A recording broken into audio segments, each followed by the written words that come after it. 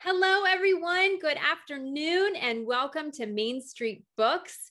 We're so excited to have you with us this afternoon, wherever you're tuning in from, if it's your house or your school. I'm not even at the bookstore right now. I am joining us from my house as well. And I'm excited today because we have a very special guest with us.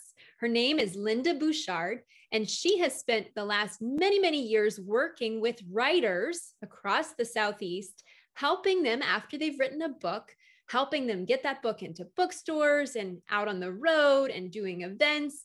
And she has now written her very own book, and it's her first book. And it is a perfect fall title. So we're sharing it with you this Halloween weekend. I'm so excited to welcome Lynda Bouchard, who will be reading for us The Witches 3, Count on Me. Welcome, Lynda.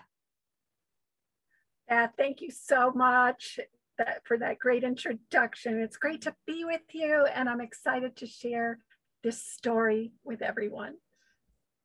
All right, here we go. The Witches 3, Count on Me.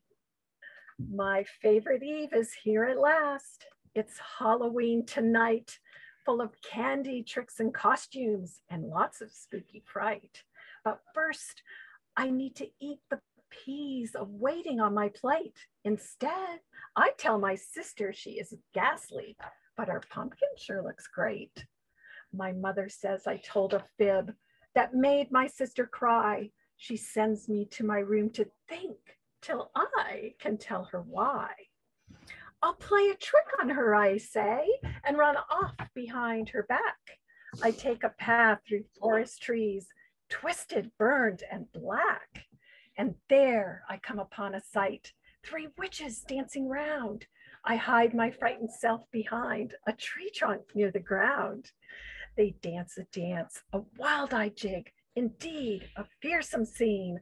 It's their night, it's scare night, it's their Halloween. Around their green and skinny necks hang chains of dried out bones, and on each head so hideous, black hats and pointy cones. Creepy curly toes peek out from tiny tattered shoes. Twirling, shrieking, shouting, they holler high halloos. To my surprise, I see 6 eyes in search through evening gloom. 6 eyes spin round and look for me beneath the rising moon. 6 eyes light up, full of glee. They see their boyish gain. 6 eyes find me. I gasp and groan and feel my spirit wane. Fast as flames, I spring right up. Watch me, I will flee. But before my daring dash begins, 3 witches circle me. A bitter wind rolls through the wood as one hisses to her coven. Looky, look, our guest is here, just perfect for our oven. She pulls me on her narrow broom, a voice, a cackle loud. Rise up, forsake the earth for sky and thundercloud. My fingers squeeze with all their might. We soar above the trees, swooping, sweeping across the sky like bats upon the breeze. The wind and mist are in my face. We hurtle through the night. I cannot see how high we fly. My eyes are squeezing tight. With a whooshy bump, we land at last onto the rocky ground. Where are we, I ask, and slowly look around. The witch's hut stares back at me, adorned with webs and vine. If my mother searched for all her days, this place she'd never find. They toss me high and through the door, a squirming and a twitching. Across a grimy floor I slide into the witch's kitchen. It's hot and steamy, full of smoke and things I shouldn't eat, like jars of bulging lizard eyes and cans of buzzard meat.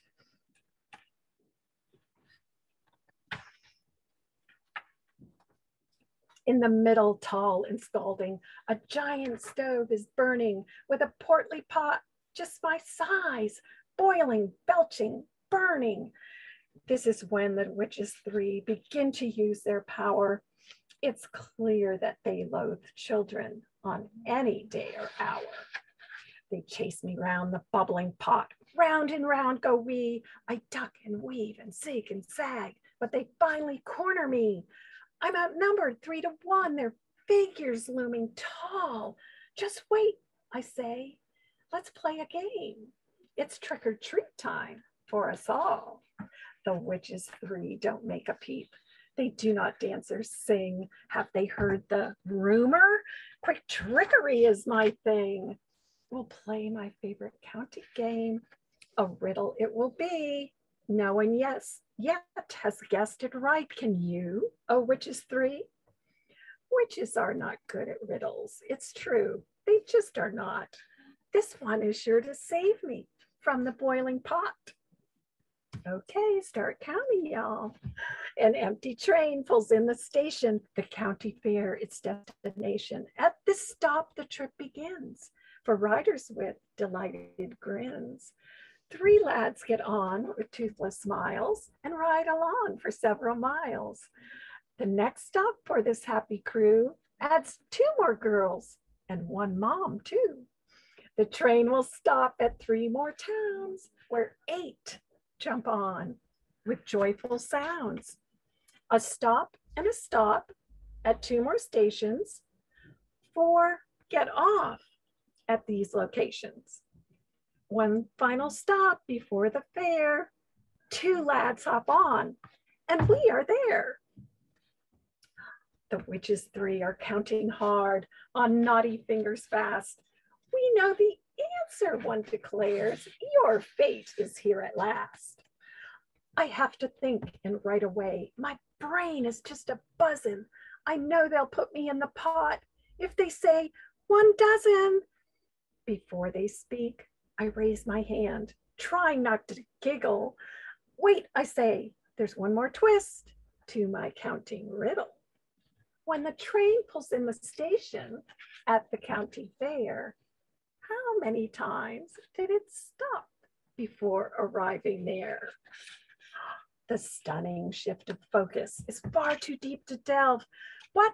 No fair, they cry. We counted all the riders, and so the answer's 12. Ha ha, you have been bamboozled, I say with giddy glee. My trick, my way to save a boiling me. If the witches counted stops, I dare not guess my fate. And just in case you guessed wrong too, the tricky answer's 8. Standing tall with triumph bold, my chest can barely breathe. I've taken back the power on this All Hallows Eve. Up away the witches fly in mournful bombazine. They disappear into the night and never more are seen. I race home across October leaves, adventure in my head. I can't wait to tell my mother where my thinking led.